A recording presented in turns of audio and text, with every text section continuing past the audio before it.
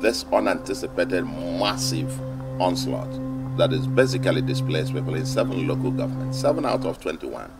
That's 1/3 of the state is now being submerged and the inhabitants swept off.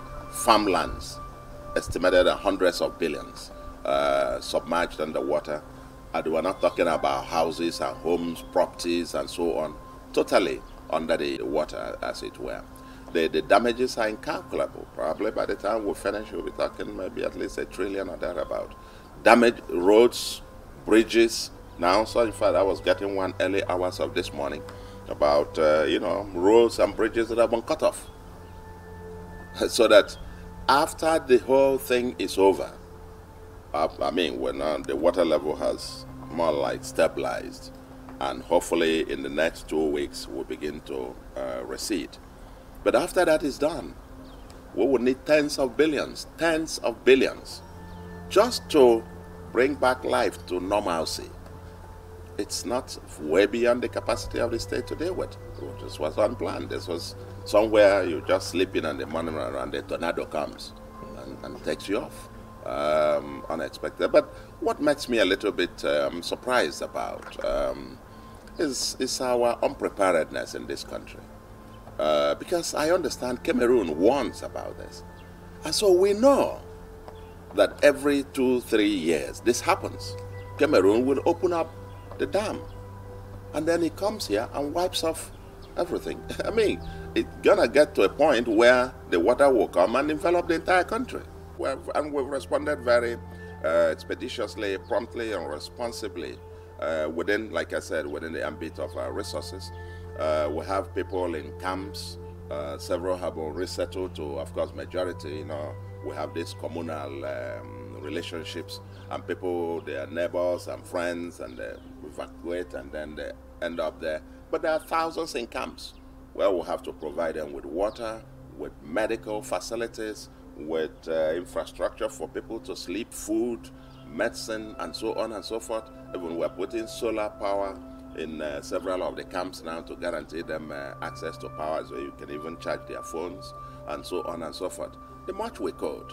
We've been responding. Our local government, we have a task force headed by my deputy governor, and they're responding in all the local governments simultaneously, as it were. But that's within the limits of what we could. And we've battled this for 2 weeks without the help from anywhere. And now, I think I understand yesterday, NEMA came with some items and so on. And I said, yeah, thank God there is something. But 2 weeks, thousands of people would have died. But we know that this was going to happen. And so on and so on. But the country, as a nation, we are caught unprepared. And my view is that, number one, it should be treated as a national emergency that it is. A national emergency. The National Assembly needs to convene for this purpose. And if they have to have supplementary budgetary appropriation of some hundreds of billions, if not, to send to these states, like yesterday, so that when these people return, how do they even start life afresh? How do they start? With everything they have wiped off. In Anambra's case, hundreds of thousands of people, their entire livelihood, the entire thing they owned, wiped off. How do they start? They will need something from government. That's why government exists. Way beyond the capacity of the state government to deal with. The roads and bridges that have been wiped off, the water is a very powerful force. It's broken. I have those on my phones because I get reports every hour. I get updates from all the local governments in terms of what is going on, and we'll strategize on the next line of action, what has to happen, where this has to go, and so on and so forth. This is what we do on daily and annual basis. And so far, unfortunately, some people died when they were evacuating them with their own boats, not the one that we provided.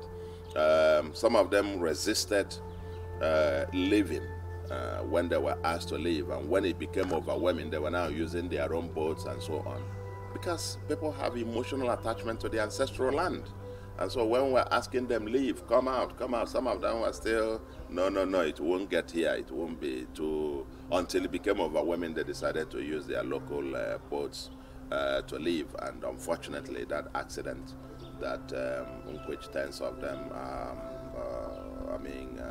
their souls rest in peace, and quite a devastating accident. But we got to pick the pieces. And for us as a state, we're preparing, even thinking about future ones, even to build this, even camps, IDP camps of the future, and see how we prepare the much that we could. But this is way beyond the preparation of a state government. It is something that the nation needs a national plan. A national plan. We can't be having this devastation once every 3 years. It's predictable. Cameroon will open the dam. We know it. But what have we prepared as a response if they do? We have to do in this scenario analysis. What if they open it? What will be the consequence? And how are we prepared to deal with it? Not when it happens, we say, oh, it happened. No, we knew it would happen. You know, it didn't come like one tornado from the blues. You know, and it's happened every now and again. This is different from the occasional rainy season thing, you know, some rivers overflowing. We deal with this on a yearly basis here in the state and some other states. But this bid from Cameroon, this unlocking of the dam, why can't we build 2, 3, 4 such dams as if you like, circuit breakers, as it were? They break the speed which they come gradually and they empty into the Atlantic Ocean than coming like this massive thing with the destruction. We can't afford it as a country. You build bridges and roads and so on, then one flood is out, then you start afresh. Come on, you know. Your Excellency Governor Charles Soludo, thank you, sir. Thank you very much. Thank you very much.